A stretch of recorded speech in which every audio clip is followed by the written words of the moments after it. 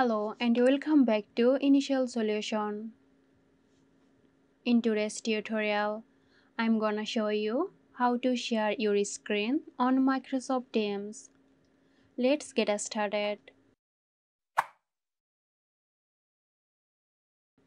To begin, join an existing Microsoft Teams meeting. Here you will find the share icon. Click on this icon to initiate the screen share. In the screen sharing menu, you will have different options. Select the option that suits your need. After choosing what to share, click on the share button. Teams will prompt you to confirm your choice.